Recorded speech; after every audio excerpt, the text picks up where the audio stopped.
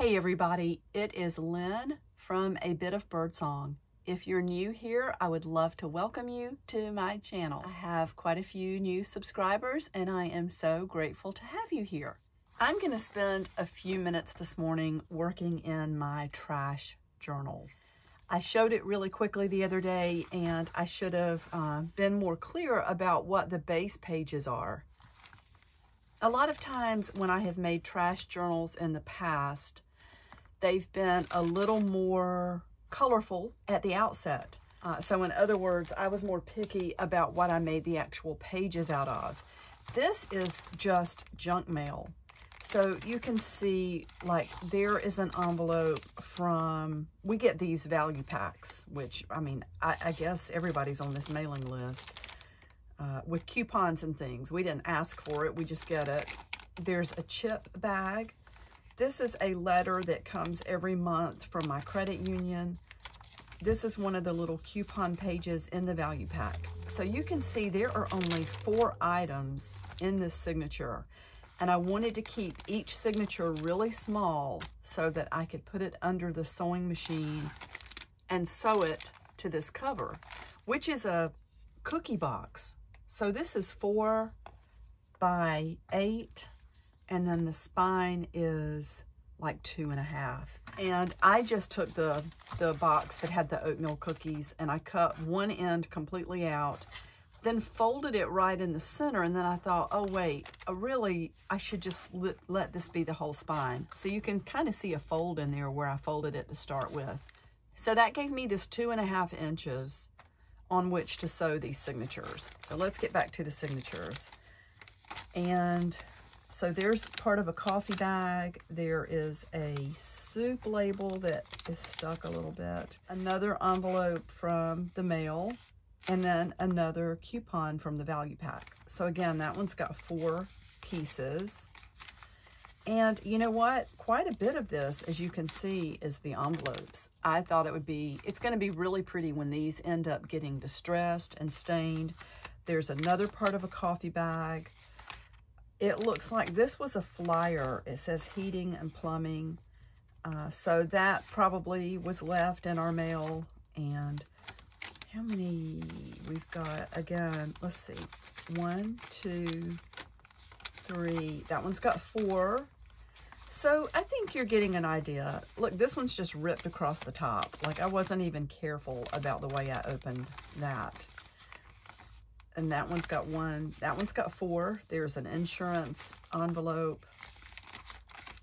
So you can see the box here, and that's the space between the signatures. I do have videos on my channel showing how I sew these signatures in. A lot of times I'm using fabric strips with 2 pages on each strip, 1 page on each side. But you can use this method to do a lot of different things. Let's see, we've got 1, 2, 3, 4. It looks like there's a couple of pages in that one. That was a sale flyer from the local grocery store. So that's pretty much, you know, this is really showing you what's in here. It's truly junk mail. And you know, you know how I make the art journals, or some of you do. Those of you who are brand new might not have seen them, but I love to sew signatures in with sewing machines. I did used to have 2. I had an antique one and I sold it. It didn't do enough as far as what I wanted to have done. Sometimes I wish I had it back. I digress. But this is the first time that I've sewn in signatures that have multiple pages and used the sewing machine. And I do really like the way this turned out. Even though there's quite a bit in here, it will still lay pretty flat. And if something like that ever becomes an issue, I just take, you know, you can take clips. This is a junk journal, so don't stress. Don't let something like this stress you out. Journaling is supposed to be fun. Crafting is supposed to be fun. We just did a little stamping on here and put that in. But I think to start out right away, I'm going to take a couple of sheets of paper and protect some of this other stuff. You know, I might cover that bag too, because that bag's just going to repel any ink.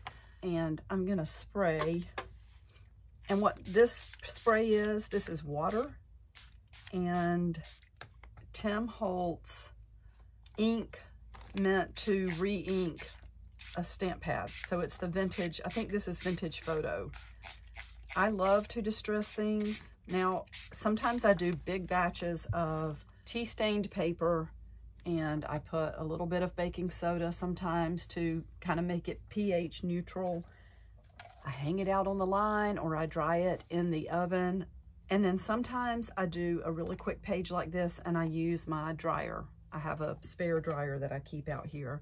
I don't like to run this too much because this is electricity, and this is my full-time job working in my journals and art, and I just want to keep the bills down as much as I can, but I still do use this sometimes.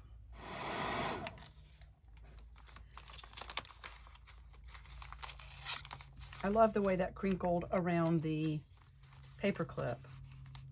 So if you don't know what to do with a trash journal, say you make one of these and then you just kind of freeze because you think, well, now I'm just limited to trash. You're not. That's one of the things about this that's so pretty. Trash, junk, things like that can be such an amazing backdrop to other things. I love this. I love this little image right here. And I'm going to cut this out. It says woman with tambourine, terracotta. That's in the Louvre. That's about 300 BC, it says.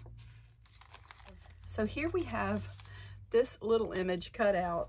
I think it's comical almost. It's very interesting to see the contrast between this sort of vintage, well, I guess the book is vintage too. This vintage image on top of some recent junk mail.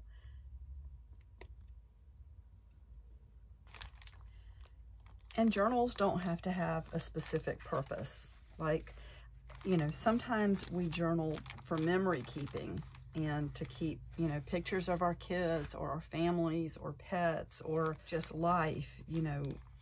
At my age, I love to just document the days, little notes about my kids and grandkids. If you're young and you have young children, you might want to keep track, print the pictures out from your phones. When I was your age, we did not have cell phones, so I had to use a camera and in the very beginning, go get film developed. And then later on, of course, everything became digital. I think I got my first computer in about 1999, and then I got a really cool HP camera in the early 2000s. And so I would take my camera to Walmart, plug it in and print. I have thousands of pictures and my kids are so grateful. They tell me, I'm so glad you took pictures, Mama. Some kids don't have this. So just remember, when you've got all these digital things, it's also nice to have printed copies. But the point that I'm making is that sometimes a journal is it's art. Just something to look at. It doesn't have to have a purpose, like a specific theme, or to be, pH perfect and memory keeping. But we're going to add to this page. I happen to have this scrap piece of paper floating around on the desk. We all have that. And why don't we go ahead and make a pocket and glue that down so that can be drying.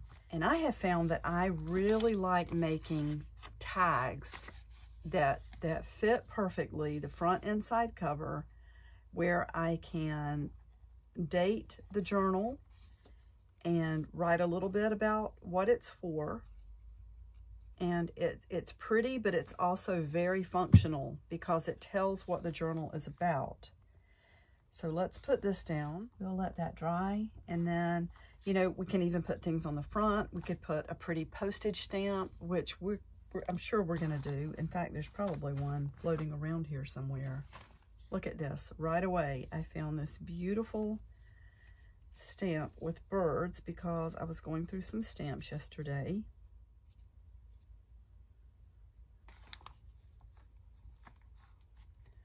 So let's put that there. And I love to take these stamps with the little postage mark. Some of these stamps are getting a little bit, I think I've used alcohol ink on these before, and that really dries like permanent. I need to either clean these or maybe invest in a new one. I have 2 of these and I can't find one of them at the moment. I don't know where it is. So I think, yeah, that's drying. So let's leave that for right now. And the one other thing I might do with this, just to go ahead and complete this idea, here's a dictionary page that has just a couple of images that I wanted to keep, namely the bear, because I'm going to put that in my bear journal or book or whatever. But what if we wanted to, you know, let's put this little bird down here, like maybe she's looking at a bird. And I'm going to go ahead and tear that down really small. Let's give her this bird to look at.